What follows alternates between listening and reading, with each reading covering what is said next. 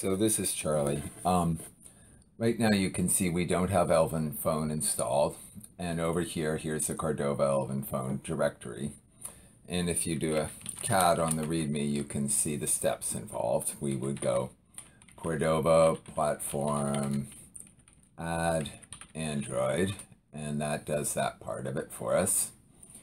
And then, so now when we do an ls, we now have a platforms directory, ls-l, there's the platforms directory.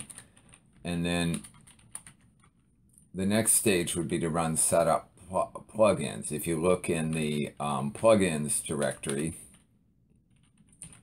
you can see there's not much in there right now. So what we're going to do is we're going to type this setup plugins, and you can see that that does Cordova plugin add, and then the URL of the repository, the GitHub repository where the phone dialer that we want to use is actually located. So we'll run setup plugins, and that goes ahead and installs the plugins. So now if we do an ls on plugins, we can see that there's the phone dialer itself, and you can see the most important part of it. You can see there's an iOS thing if you want to support iOS, that's available. And there's phonedialer.java if you wanted to see how the plugin actually worked. The other part of what's important in here is the plugin XML file, which is sort of the guide for how the install of the plugin actually works. So, okay, so there's all that. And then in README, the next step is to run Bower install. The interesting thing about the Bower install here is we've got a Bower RC, which says install Bower components not in the current directory, but in the www directory. And if we look out there, we can see right now there's no Bower and no Bower components directory. We'll do the Bower install, and then when we do it and we look out there in www, now you can see there's a Bower components folder out there, and probably no surprise what's in there, jQuery. Okay. So now the last step would be to run install, which is a script that exists here in the directory, and it does Cordova build Android. It builds it, ADB uninstall anything that's on the device right now, on the phone right now. And at the moment, there's nothing installed on the phone, as you saw.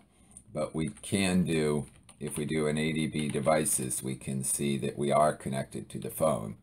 And of course, if you wanted to make that connection, you would have gone ADB connect 192.168.2.27 or whatever the IP address of your virtual box is, or if you've just plugged in your phone, it should be connected automatically without you doing a connect. So the other thing about the install is that I'm assuming that the name of your APK of the compiled application is Cordova app-debug. In some cases, it seems like it's being called main activity-debug.apk instead, in which case you just edit this script. I could probably do something in the script to do an either or to make it, but the key point is it does adb install, then the name of the APK file.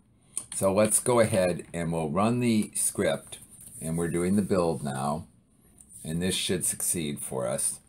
And the part that we will fail, of course, as we expect, is to do the uninstall, and the uninstall won't work because we don't have anything installed yet on the system. As you recall, over here we have node routes, but we don't have Elven Phone installed.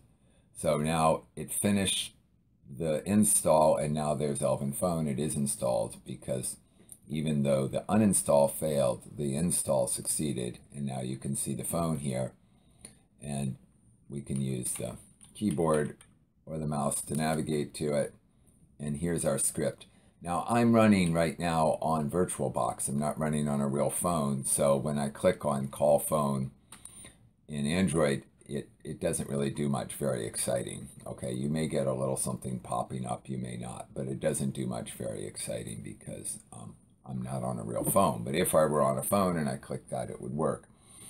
If I were on the web, these other two would work. So I've kind of combined into one application the ability to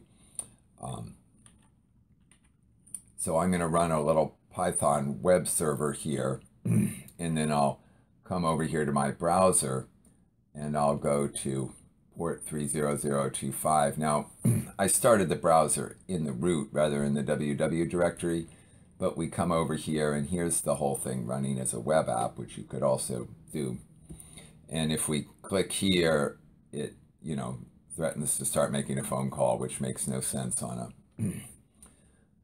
in this particular case. Or if we clicked here, it would again make a phone call, but we're not going to do that. And all that stuff works because here in our HTML, we have an href with a HTML5 command to make a phone call.